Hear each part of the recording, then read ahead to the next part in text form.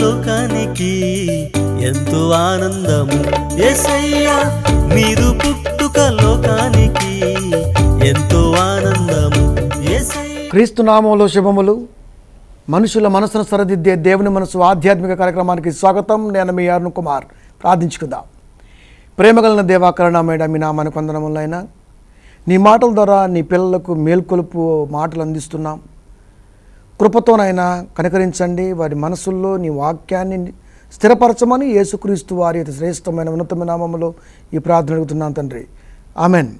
ప్రియమైన దేవుని పిల్లారా, టీవీని వీక్షిస్తున్న నా ప్రియ సోదరి సోదరిమణులారా, మరొకసారి యేసుక్రీస్తు వారి శ్రేష్టమైన ఉన్నతమైన నామములో నా శుభములు తెలుపుతున్నాను. ఇప్పటి వరకు ఎన్నో సంగతులు, వాస్తవమైన సంగతులు నేను మీ మధ్య మాట్లాడుతున్నాను. ఏది దాచుకోవట్లేదు, దాచుకోవాల్సిన అవసరం కూడా లేదు. ఎందుకంటే మీకు తెలియాలి గనక, తెలియజెప్పవలసిన బాధ్యత దేవుడు నా మీద పెట్టాడు కనుక ఈరోజు కూడా ఒక అద్భుతమైన అంశాన్ని ఆలోచిద్దాం. ఏంటంటే, దేవుళ్ళలోకి మనం వస్తున్నప్పుడు నేను వారిని చూసి వచ్చానండి, పోనీ అది జరిగితే చూసి వచ్చానండి అని మాట్లాడటం సహజం, తప్పని అనుకోవాల్సిన అవసరం లేదండి. ఎందుకంటే ఏదో కారణం ఉండాలి రావడానికి. వచ్చినప్పుడు దాన్ని విశ్వాసం అనుకున్నాడు మనిషి. ఏదో అక్కడ జరిగింది కాబట్టి ఆ జరిగిందాన్ని చూసి మనకు కూడా జరిగింది అనుకోని రావటం తప్పు అంటున్నాడు దేవుడు. తప్పు కాదు అంటాడు జీవుడు. చూద్దాం అన్నమాట. చూద్దాం. అంటే బైబిల్ ఎంత కరాఖండిగా ఉంటుంది చూడండి. ఎంత స్ట్రైట్గా, ఎంత నిబద్ధత కలిగి, నువ్వు అనుకున్నది కరెక్ట్ కాదు, దేవుడు రాయించిందే కరెక్ట్ అని నువ్వు దేవుళ్ళకి రావటం కొరకు దేవుడు అధికారం గలవాని వలె, గలవాని వలె ఏంటి, అధికారే, అంత జాగ్రత్తగా మాట్లాడుతున్న ఆ మాటలో నీ భావం నువ్వు చూడు. 1 కొరింథీ 2వ అధ్యాయము 5వ వచనము. మీ విశ్వాసము మనుషుల జ్ఞానమును ఆధారము చేసుకొనక, మీ విశ్వాసము మనుషుల జ్ఞానమును ఆధారము చేసుకొనక. మనుషుల జ్ఞానము, దెయ్యముల జ్ఞానము, దైవ జ్ఞానము, 3 జ్ఞానాలు. దెయ్యాలకు కూడా జ్ఞానం తెలుసా? దాని జ్ఞానం ఉండబట్టే ఏదైనా మనములు అవ్వను పడేసింది. ఇప్పుడు కూడా పడేస్తూనే ఉంది మనల్ని. ప్రపంచ మానవాళిని తన వైపు త్రిప్పుకుంటుంది. దాని జ్ఞానం దాంది. తత్వజ్ఞానం మనుషుల జ్ఞానం, దైవ జ్ఞానం. మనం ఇక్కడ ఆలోచించాలి. మీ విశ్వాసము మనుషుల జ్ఞానమును ఆధారము చేసుకొనక. నీ విశ్వాసానికి ఆధారం ఎవరు? మనుషులే. ఏదో జరిగిన క్రియను బట్టి, అక్కడికి వెళ్తే పలానా జరిగితే ఒక ఆమె చెప్పబట్టి, అంతే కదా. ఈరోజు దానికి ఎక్కువ మనం పేట్లేస్తున్నాం, దానికే ఎక్కువ విలువిస్తున్నాం, దాన్నే ఎక్కువ పరిగణలోకి తీసుకుంటున్నాం, దాన్నే ఎక్కువగా నమ్ముతున్నాం. అదే విశ్వాసం అనే భ్రమలో మనం ఉన్నాం. నేను అంటున్నానా? నేను అన్నాం. అందుకే చెప్తున్నా, ఇప్పటి వరకు నువ్వు అనుకున్నది వేరు, దేవుడు రాయించింది వేరు. చూసారా మన తలంపులకి దైవ తలంపులకి ఎంత తేడా ఉందో అని అంటున్నాడు. అంటే మీ విశ్వాసము మనుషుల జ్ఞానమును ఆధారము చేసుకొనక దేవుని శక్తిని ఆధారం చేసుకొని ఉండవలను. దేవుని శక్తిని ఆధారం చేసుకొని ఉండవలను. ఎంతగా దేవుని శక్తి ఎవరు? యేసుక్రీస్తు వారు. దేవుని శక్తి జ్ఞానమే ఉన్నాడు యేసుక్రీస్తు వారు. అంటే వాక్యాన్ని ఆధారం చేసుకోవాలి. వాక్యాన్ని విశ్వసించి నీ విశ్వాస జీవితాన్ని కాపాడుకోవాలి. అది ఎలా సాధ్యమైంది? వినాలి. అది వింటమంటే వాస్తవం లేని ప్రసంగాలు కాదు. నువ్వు వింటున్నటువంటి ప్రసంగం నిన్ను ఆలోచింపచేయాలి. అప్పుడు మాత్రమే నీ విశ్వాసం మనుషుల జ్ఞానానికి ఆధారమా, దేవుని జ్ఞానానికి ఆధారమా అన్నది అర్థమవుద్ది. రోమీయులకు రాసిన పత్రిక 10వ అధ్యాయము 17వ వచనము. కాగా వినుట వలన విశ్వాసము కలుగును, వినుట క్రీస్తుని గూర్చిన మాట వలన కలుగును. క్రీస్తుని గూర్చిన మాట వలన కలుగును. నువ్వు విశ్వసించాలంటే నీ విశ్వాసానికి మూలం క్రీస్తుని గూర్చిన మాట. నిజంగా ఈరోజున ప్రియ సోదరి సోదరుడా, అలాంటి విశ్వాసంతో దేవుళ్ళకి వచ్చావా? నీకు నువ్వు పరీక్షించుకో. నేను ఈ రోజున దేవుళ్ళలో ఉంటున్నా, సంఘములో ఉంటున్నా, దేవుని మాటలో ఉంటున్నా, నేను ఉండటానికి గల కారణం ఎవరో? విలుచూపు విశ్వాసమా, లేదా నా క్రీస్తు మాట నా మనసుకు తాకి నేను నిలబడినటువంటి తత్వమా? ఏది? ఆలోచించు. వెలుసు విశ్వాసం కదా. ఎగ్జాక్ట్లీ నాకు తెలుసు ఆ విషయం. అంతే ఎక్కువ ఉంది. ఇక్కడ 90% అదే వెలుచూపు విశ్వాసం కనబడుతుంది. వెలుచూపు విశ్వాసం ఎంతవరకు ఉంటుంది? ఏ విశ్వాసం అయితే ఎవరిని చూసి అయితే నువ్వు విశ్వసించావో ఆ వ్యక్తి దేవుడికి దూరంగానో ఏదైనా తప్పు చేసో ఏదైనా నీ కంట్లో పడ్డప్పుడు చా అని నువ్వు కూడా వెనక్కి వెళ్ళిపోతావు. అవునా? వెళ్తావు. అదే యేసుక్రీస్తు వారి మాటను తీసుకో, నీకు దాంట్లో తప్పులు కనపడవు, దాంట్లో నీకు తప్పు మార్గం కనపడదు. కరెక్ట్గా బ్రతకడానికి ఆసరా అవుతుంది ఆ మాట. ఈరోజు నువ్వు వెళ్తున్న సంఘములో యేసుక్రీస్తు వారి గురించి ఎక్కువ ఉందా? కాపరి తన జీవిత కాదని ఎక్కువ చెప్పుకుంటున్నాడా? నేనమ్మా అవి కాసి వచ్చానమ్మా, ఇవి చేసి వచ్చానమ్మా. ఎప్పుడు ఏనా? నీ గురించి మాకెందుకు? అసలు కాపరి గురించి ఎందుకండి మనకి? ఇన్స్పిరేషన్ ఎవరు? పరలోకం నడిపించేది ఎవరు? దేవుడు. దేవుడు మాటలు చెప్పేవాడు. మాకెందుకంత తగ్గింపు? మన గురించి అంత అవసరం లేదు. మన గురించి ఎటువంటి మాటలు చెప్పి విశ్వాసం పెట్టాల్సినంత అవసరం లేదు. కనుక బైబిల్లో బ్రతికిన క్రీస్తు కొరకు బ్రతికిన భక్తుల జీవితాలని నువ్వు చూపించాలి ఈ రోజున. అది నేర్పాలి, అది మీరు నేర్చుకోవాలి. నీ విశ్వాసానికి ఆధారం ఎవరు? దేవుని జ్ఞానమా, దేవుని మాటలా, లేకపోతే వెలుచూపు విశ్వాసమా? పరీక్షించుకో, ఫెయిల్ అయిపోతావు. Are you pass? ఆలోచించు ప్రియమైన దేవుని పిల్లరా. కొరింథీయులకు రాసిన మొదటి పత్రిక 15వ అధ్యాయము 19వ వచనము ఏమంటుంది అక్కడ? ఈ జీవితకాలము మట్టుకే మనము క్రీస్తునందు నిరీక్షించు వారమైన ఎడల మనుషులందరికంటే దౌర్భాగ్యులమై ఉందుము. ఈ జీవితకాలం మట్టుకే అంటే యేసుక్రీస్తు వారిని నమ్మేది ఈ జీవితకాలానికే. దేవుళ్ళకి వస్తే అది కలిసి వచ్చిద్ది, ఇది కలిసి వచ్చిద్ది, ఇది జరిగిపోద్ది, ఆ పొలం పని కోర్టులో ఉంది, అది మాకు ఇది వచ్చిద్ది. ఇంతేనా అండి? ఇంతే కదండి, ఇంతే. ఇంత మించి మరొక దారి లేదండి. ఆలోచించండి. ఈ జీవితకాలం మట్టుకే. మరి ఈ జీవితకాలం అనంతరం ఏంటి? దారి ఎవరు, దిక్కెవరు? క్రీస్తే కదా. అంటే మరొక జీవితం అంటూ ఒకటి ఉందని, ఆ జీవితానికి క్రీస్తు మాటే మార్గం అని నువ్వు నమ్మితే రాలే. అది విశ్వాసం అంటే. అంత విశ్వాస జాబితా లిస్టు ఈ రోజున పరమునున్న కన్న తండ్రికి భూమి మీద విశ్వాసం గల నీ జీవిత జాబితాలో కనబడుతుందా? కనబడుతుందా ప్రియమైన దేవుని పిల్లారా? కనబడుతుందా? ఆలోచించండి. నా బ్రతుకు కాలములో నా చుట్టూ ఉన్నటువంటి విశ్వాస జాబితాలో నాలో ఉన్న విశ్వాసం నా తండ్రికి కనబడుతుంది అని నువ్వు చెప్పగలవా? చెప్పగలవా అండి?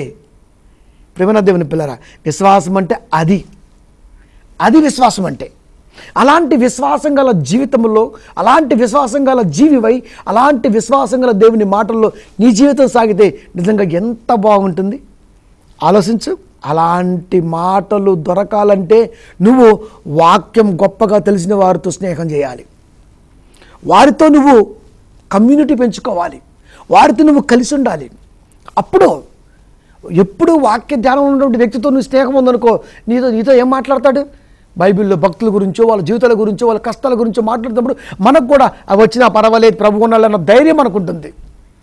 అది మంచి సాంగత్యము. కానీ ఈరోజు నా మంచికి విలువిచ్చావు మనం? లేదు. అందుకే నువ్వు ఉంటున్నటువంటి సాంగత్యము, స్నేహం చెరుపుతుంది అంటున్నాడు దేవుడు.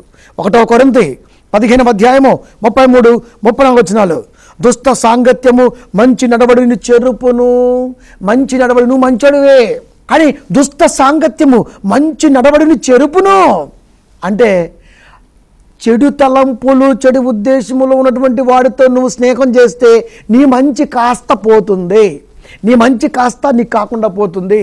చెరుపును అన్నాడు ఆయన.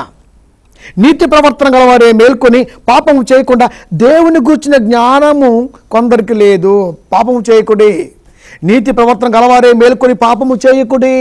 దుష్ట సాంగత్యములో నువ్వు ఉంటే ఖచ్చితంగా నువ్వు పాపమే చేస్తావు, ఆజ్ఞ అతిక్రమణిస్తావు, పాపాన్ని మూట కట్టుకుంటావు, నరకానికి నువ్వే దారి తవ్వుకుంటావు, నువ్వే వేసుకుంటావు. ఎవడేడు ఇంకా పాపం చేయకుడి.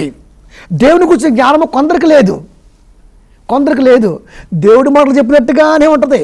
పుతోను దెయ్యం కూడా చెప్పింది, పౌలును సేవను చూసి ఏమని, వీరు ఎవరు వాళ్ళు? మీకు రక్షణ మార్గమును ప్రశ్నించడానికి వచ్చినటువంటి దేవుని కుమారులు. దెయ్యం అబద్ధం చెప్పింది, నిజం చెప్పిందా? ఆలోచించండి, దెయ్యం అబద్ధం చెప్పిందా నిజం చెప్పిందా? నిజం చెప్పింది అనుకుంటే అది చెప్పే సోది కూడా నిజమై ఉండాలి. మరి అబద్ధం చెప్పింది అనుకుంటే మరి పౌలు శీల కలిసి దేవుడి మార్గం చూపించే వాళ్ళు కాదా? అవును. ఇప్పుడు అవునంటవా కాదంటవా? అడకత్తెరలో పడ్డ పావుచెక్కలాగలేదు మన బతుకంతా. ఇది జ్ఞానం అంటే. ఇలా ఆలోచించాలి బైబిల్ ఎప్పుడు కూడా. అది దేవుని గురించి జ్ఞానం కొందరికి లేదు. వాళ్ళు చెప్పే మాటలో దేవుడి గురించి గట్టిగా ఉంటుంది, కానీ నరకానికి పోతే కానీ మనకు అర్థం అవ్వదు. ఓరే నువ్వు దేవుడు నడిపించావు అనుకున్నాను, ఇదేంటి దేవుకు ఎడబడేశావు, ఇదేంటి ఇక్కడ పడేశావు. గుడ్డివాడికి త్రోవ చూపలేడు. బైబిల్ రానివాడు నేర్చుకోవాలని తలంపు కలిగిన నీకు త్రోవ చూపలేడు. మేమున్నాం. 66 పుస్తకాలలో నీకున్న ప్రతి తలంపుని నిర్వీర్యం చేయటం కొరకు ఒక బృహత్తర కార్యక్రమాన్ని చేపట్టాం. మీ సంఘాలకు వచ్చే వాక్యం చెప్పే పనిని పూనుకున్నా నేను. మీరు రావడం కష్టం హైదరాబాద్, నేను రావచ్చు, నెలకు 2 రోజులు రావచ్చు, 4 క్లాసులు చెప్పచ్చు, అద్భుతం. పెద్దగా మీరు ఏమి చేయాల్సిన అవసరం లేదండి. దారి బోరు ఖచ్చితంగా చాలు. ఎందుకంటే అన్ని ప్రాంతాలకి తిరగాలంటే నేను కూడా తిరగలేను కదా. ఎందుకంటే కష్టపడి చేసుకుంటూ ఒక చిన్న కొద్దిపాటి జాబ్ సేవ చేస్తున్నా. ఇప్పుడు ప్రతి చోటకి కారు వేసుకుని వెళ్ళాలంటే వెళ్ళలేం కదా. కారు ఎందుకు లేక బస్సులో రావంటే టైం సెట్ అవుతుంది మళ్ళీ. అది కనుక జస్ట్ మీరు దారి ఖర్చులు చూసుకుంటే చాలా మాకేమొద్దు, నాకు కొద్ది గొప్ప ఉందని చేసుకుంటాను. అది కూడా చేసుకోలేవా? చేసుకో, నువ్వు అడుగు. Any doubt in Bible? Arunkumar అనబడుతున్న నేను వాక్య ఆధారాలతో మాట్లాడతాను. నోటికి వచ్చినట్టుగా మాట్లాడను, దురుసుగా మాట్లాడను. నాకెందుకులే అనుకోను. నీ సందేహాన్ని నివృత్తి చేసే బాధ్యత నాది. Any doubt? ప్రియ సోదరి సోదరుడా, మీరు ఆలోచించండి. తగతగలాడుతుంటుందండి నాకు ప్రాణం, తృష్ణ తీర్చాలి. అందుకంటాడు ఆయన, దేవుని గురించి జ్ఞానము కొందరికి లేదు. ఎందుకు లేదు? ప్రసంగం మొదలుపెట్టిన కాడ నుంచి క్రీస్తు నమ్మితే నీకు అది, క్రీస్తు నమ్మితే నీకు ఇది, క్రీస్తు నమ్మితే నీకు అది, అది ఏదో ఏది. క్రైస్తవుడు అంటే బాధ అనుభవించేవాడు. క్రైస్తవుడికి బాధలు వస్తాయి, ఇది స్థిరపరచాలి. క్రైస్తవులకు బాధలు వస్తాయి, అది నా బాధలు వస్తాయి, కానీ పరీక్షలో ఉంటాయి అవి. నా పరీక్షలో మీకేం బాధ లేదు, మీరు భరించేంత వస్తాయి, భరించేంత రావు అని భరోసా ఇచ్చిన దేవుని మాట మీకు తెలియదా? క్రైస్తవుడు అయినందుకు బాధ అనుభవించిన ఎడల అన్న సంగతి మీకు తెలియదా? చూడమాట పేతురుగా రాసిన మొదటి పత్రిక 4వ అధ్యాయము 16వ వచనము, ఎవడైనను క్రైస్తవుడు అయినందుకు బాధ అనుభవించిన ఎడల ఏమండి అతడు సిగ్గుపడక ఆ పేరుని బట్టి దేవుని మహిమపరచవలెను. ఎవడైనను క్రైస్తవుడు అయినందుకు లోకానుసారమైన జీవితాన్ని వదిలి అప్పటికున్నటువంటి స్థితిగతులు మొత్తాన్ని వదిలేసుకొని క్రీస్తులో బ్రతకడం కొరకు దేవుణ్ణి నమ్ముకొని బాప్తిసం తీసుకొని దేవుళ్ళకి వచ్చినప్పుడు నువ్వు నిలబడతావా నిలబడలేవా అని నీకు పరీక్ష, బాధ, కష్టం, ఇబ్బంది. ఇప్పుడు ఓహో దేవుళ్ళో ఉన్నా కాబట్టే, దేవుడి కొరకు బ్రతకాలనుకున్నా కాబట్టే నాకు ఈ శ్రమ వచ్చింది, ప్రభువా నీకు ధన్యవాదాలు అంటూ నీ ప్రార్థనా జీవితంలో ముందుకు సాగుతూ ఉండు. మెచ్చిన దేవుడు నీ వెన్నంటుంటాడు, నీ కుటుంబం వైపు ఉంటాడు. అది చేయలేవా మనం? చిన్న సమస్య వస్తే పారిపోతావా? దేవుని వదిలేస్తావా? అదే విశ్వాసం, వెలుసూపు విశ్వాసం. అలాంటి వాళ్ళు ఎక్కువైపోయారు ఈ రోజున. అందుకనే నాడోళ్ళు ఎంత ఫాస్ట్గా దేవుళ్ళకి వస్తున్నారో అంత ఫాస్ట్గా దేవుళ్ళ నుంచి వెళ్ళిపోతున్నారు. కారణం ఎవరో? సత్యాన్ని బోధించేవాడు కనపడక లేక. అదండి. ఎవడైనను క్రైస్తవుడు అయినందుకు బాధ అనుభవించిన ఎడల అతడు సిగ్గుపడక క్రైస్తవులను చెప్పుకుంటాం, కానీ బైబిల్ మాత్రం వాడుకో వీడుకో ఇచ్చి వెనకాల నడుచుకుంటూ వస్తుంటాం చర్చికి. బైబిల్ పెట్టుకుంటే సిగ్గెందుకు? కనపడనీయం ఏమండి, కనపడనీయం. చేతుల్లో బైబిల్ ఉంటే సిగ్గు. చర్చికి వచ్చేటప్పుడు చేతుల్లో బైబిల్ పెట్టుకోవడానికి సిగ్గేస్తుందా? బైబిల్ పట్టుకోవడానికి సిగ్గేసినప్పుడు బ్రతకడానికి ఇంకా నువ్వే ముందుకు వస్తావు నాయనా. ఇంకేం ముందుకు వస్తావు? బైబిల్ని జాగ్రత్తగా పట్టుకొని సంఘానికి ఒక పద్ధతి కలిగి, ఒక నియమం కలిగి నువ్వు నడుస్తూ ఉంటే నీ నడక, నీ పద్ధతి చూసి అనేక మంది ఫాలో అవ్వాలి. అది క్రైస్తవ్యం అంటే. చేతులు పెట్టి ఊపుకుంటూ వచ్చేస్తూ ఉంటాడు. బైబిల్ పట్టుకోవడానికే సిగ్గుపడ్డాడివి. బ్రతకగలవా? బ్రతికించగలవా? బ్రతుకుందని నేర్పగలవా? సిగ్గుపడక ఆ పేరుని బట్టియే నేను క్రైస్తవుణ్ణి, ఆ పేరుని బట్టి దేవుని మహిమపరచవలను. క్రైస్తవుడు అన్న పేరు ఏంటో తెలుసా? చాలా బాగుంటుందండి. తెలుసా, చెప్పుకోవటం కాదండి, దాన్ని అనుభవించాలి మనం. నేను క్రైస్తవం నేను ఎప్పుడు చెప్పుకుంటాం? ఏ లోపం లేనప్పుడు చెప్పుకుంటాం మనం.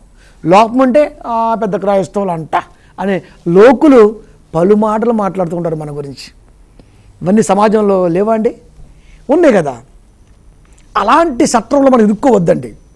క్రైస్తవుడు అంటే సింహం అంతే, యథార్థత. సింహానికి ఒక గుణం ఉందంట తెలుసా, పుచ్చిపోయిన కులిపోయిన తిందంటది, ఫ్రెష్ దొరకకపోతే పస్తు ఉంటుంది. క్రైస్తవుడు కూడా అంతే, ఒక నీతి కలిగి ఉండాలి. అది ఒక నీతి కలిగి ఉండాలి. ప్రియమైన దేవుని పిల్లరా, అలాంటి మనస్సు మనందరికీ ఉండాలనే కదండి దేవుడు కోరుకుంది. తెలుసా, క్రైస్తవుడు ఎందుకు బాధపడిన ఎడలా ఆ పేరుని బట్టి దేవుని మహిమపరచాలి. ఆ క్రీస్తే బాధపడ్డాడండి. శరీరంలో ఉన్న 33 సంవత్సరాల కాలంలో క్రీస్తు ఎంత బాధపడ్డాడో చూస్తావా? చూడు, 1 పేతురు 4వ అధ్యాయము 1వ వచనము ఏమనుంది అక్కడ? క్రీస్తు శరీరం ముందు శ్రమ పడిన గనుక మీరును అట్టి మనసును ఆయుధముగా ధరించుకొనుడి. క్రీస్తు శరీరం ముందు శ్రమ పడిన గనుక శ్రమ పడతాడు అలా, శ్రమ పడిన గనుక అంటే యేసుక్రీస్తు వారు శరీరంలో ఉన్నటువంటి ఆ కొద్ది సంవత్సర కాలంలో బహు శ్రమ పడ్డాడు. శ్రమ పడ్డా 2000 సంవత్సరాల నుంచి నీ కొరకు నా కొరకు శ్రమ పడండి, నేనున్నా, ఏం పర్వాలేదు, బ్రతకండి, బ్రతికించండి, నా మాటలు వెదజల్లండి, సత్యాన్ని ప్రకటించండి, అసత్యదారులందరినీ సత్యం వైపు మళ్లించండి అని కోరుకున్నాడండి ఆయన.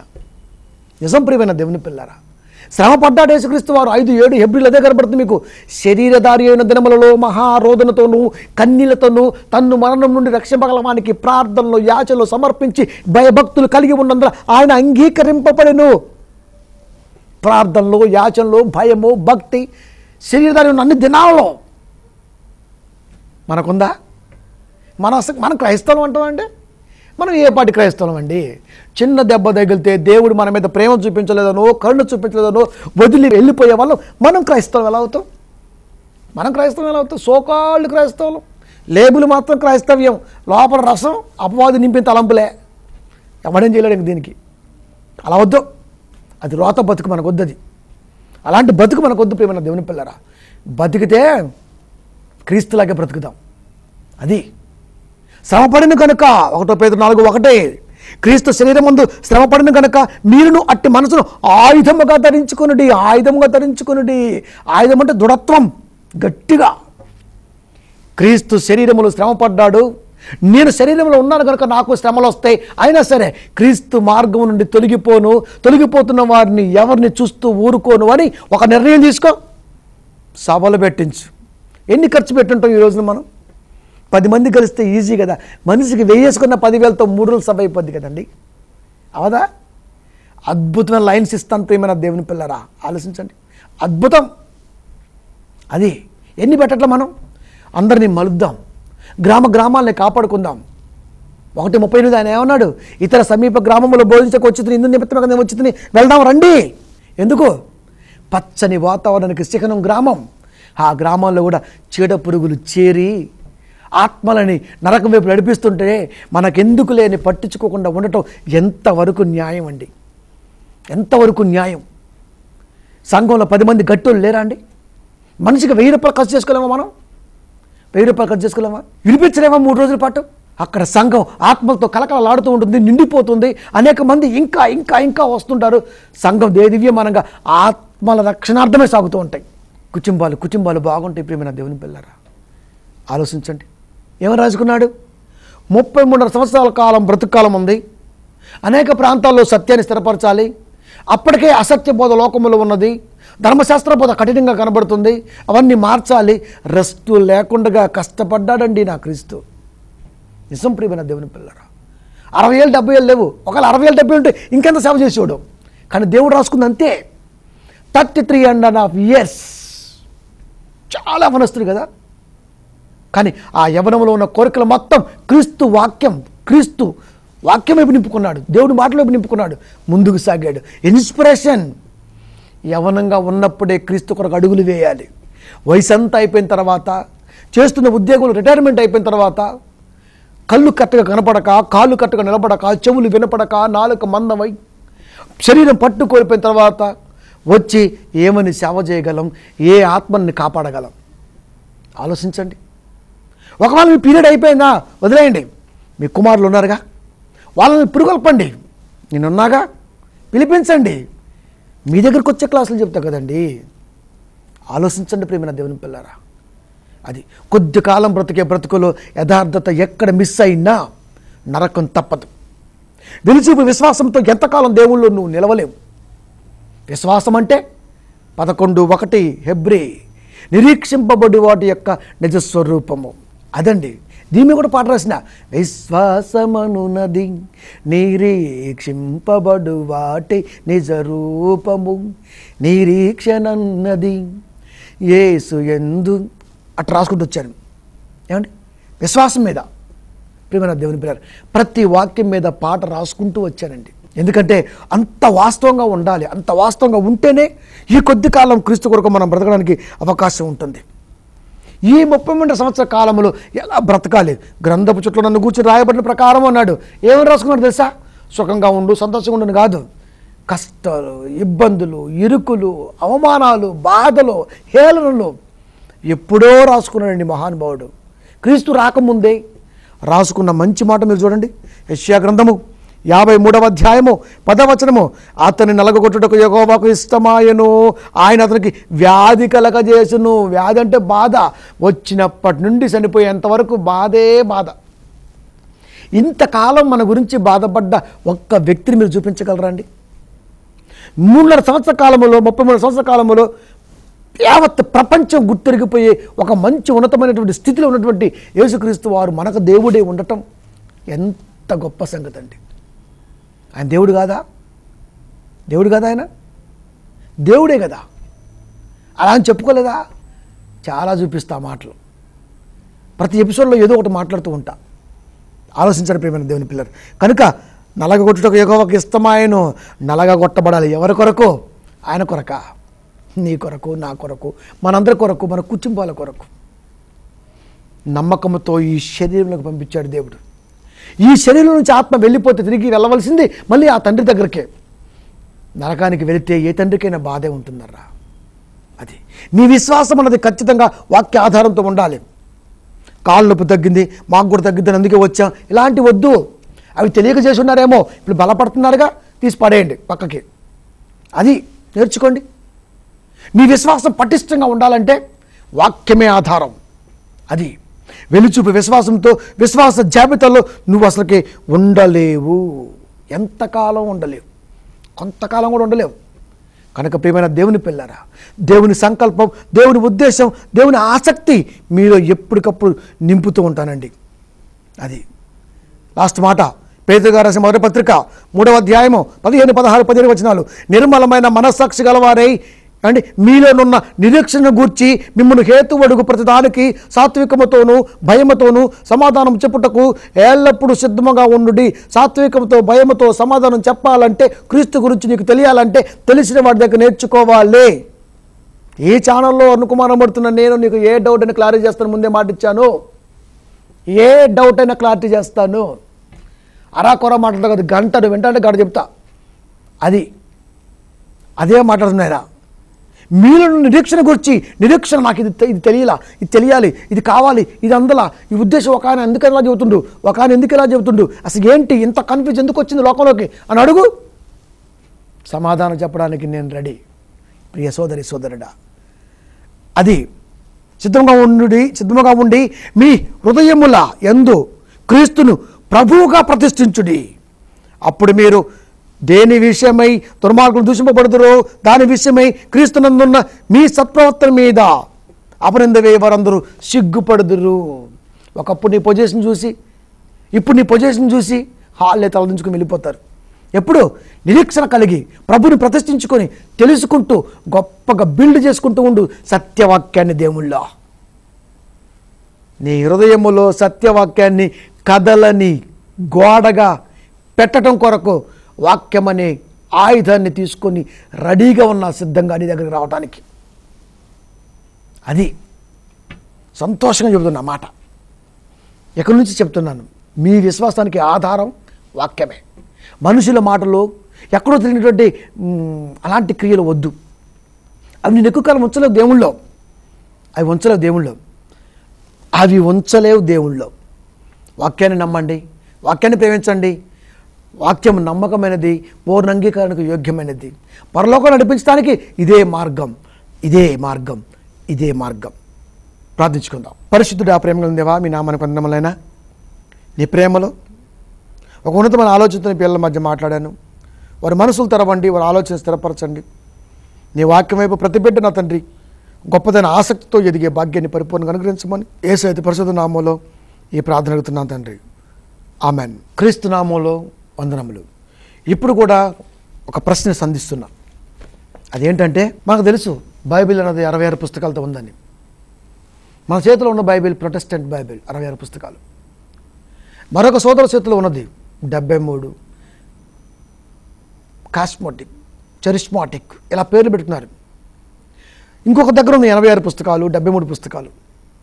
ఇన్ని రకాలు చాలామంది అవుతుంది. 4 రకాల వెర్షన్స్ బైబిల్ చాలామంది అవుతుంది. ఇందుట్లో నువ్వు పట్టుకున్న ప్రొటెస్టెంట్ బైబిల్లే నిజమైన దైవ గ్రంథమని నిరూపించడానికి నీ దగ్గర ఉన్న వాక్య ఆధారం ఏంటి? వాక్య ఆధారం ఆయన చెప్పిండు, ఏం చెప్పిండు కాదు. నువ్వు పట్టుకున్న బైబిల్ 66 పుస్తకాలు, ప్రొటెస్టెంట్ బైబిల్ అంటారు దీన్ని. ఇదే పరిపూర్ణమైన దైవ గ్రంథం అని నీ దగ్గర బైబిల్ పూర్వకంగా ఉన్న ఆధారం ఏంటి? ఆన్సర్ ఉందా? నా దగ్గర ఉంది. ఆలోచించు. ఈ వాక్యం మీ మనసులో స్థిరంగా ఉండాలని మనస్ఫూర్తిగా మీ వాడిగా మే అరుణకుమార్గా కోరుకుంటున్నా. క్రీస్తు నామములో శుభములు.